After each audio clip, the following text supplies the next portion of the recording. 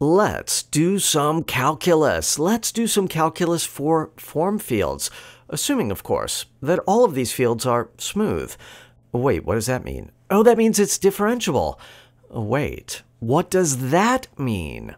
Aha, let's go back to the exterior derivative that we learned in 3D, and let's scale it up to arbitrary dimensions. Now, if we have a zero form field, f, we've already done this. Its derivative is the gradient 1 form, df, given by the sum, I goes from 1 to n, partial f, partial xi, dxi.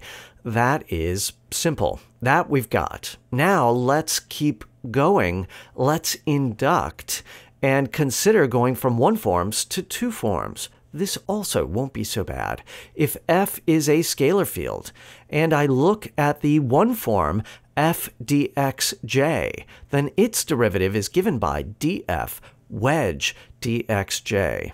This holds for any j from 1 to n, and that is going to be the basis, so to speak, for how we define the exterior derivative in general. Inductively, the derivative of a k-form field is going to be a k+1 form field. So if I take any basis k-form, something like dxi1, wedge dxi2, all the way up through dxik, for simplicity, look, let's just call that dx with an underline. Then, for f, a scalar field, and dx, this basis k-form, the derivative of f dx is given by df wedge dx. That one rule is going to allow us to do computations in general. So let's see how that works in the following example. Let's say that we have the 3 form given by quantity x1, x3 minus 3 x2, x5 times dx2 wedge dx3 wedge dx4.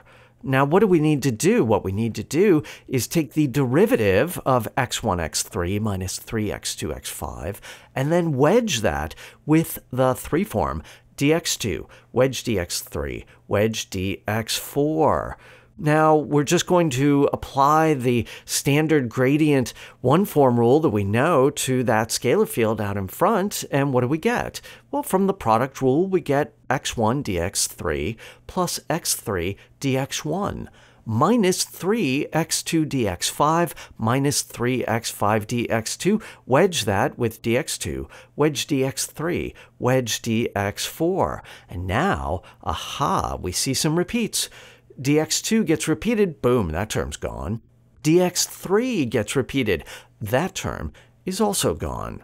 That means we look at what's left over and we rewrite the final answer as x3 dx1 wedge dx2 wedge dx3 wedge dx4 minus 3x2 dx5 wedge dx2 wedge dx3 wedge dx4. That's it. That's not so bad. All right, so consider the following weirder looking example. Let's say you have the 2 form field dx1 wedge dx2 plus dx3 wedge dx4 plus dx5 wedge dx6, and consider the derivative of that 2 form squared. That means wedge that 2 form with itself, then take the derivative. Now that looks pretty bad, but if you take the wedge product of that 2 form with itself, get rid of the repeats, you are at first left with 6 terms, 6 basis 2 forms.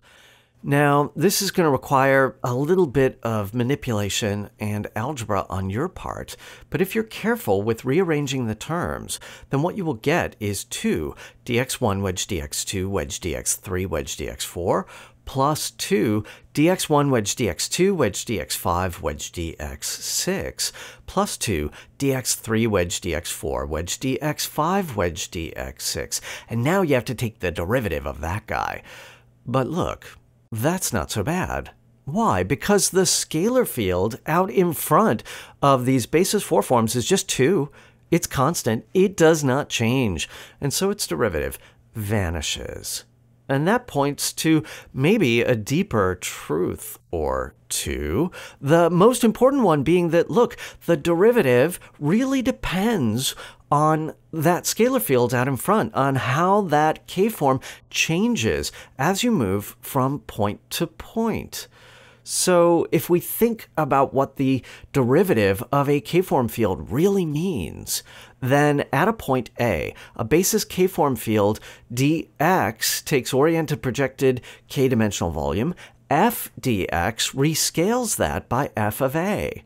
Now, if you take the derivative of f dx, you get df wedge dx.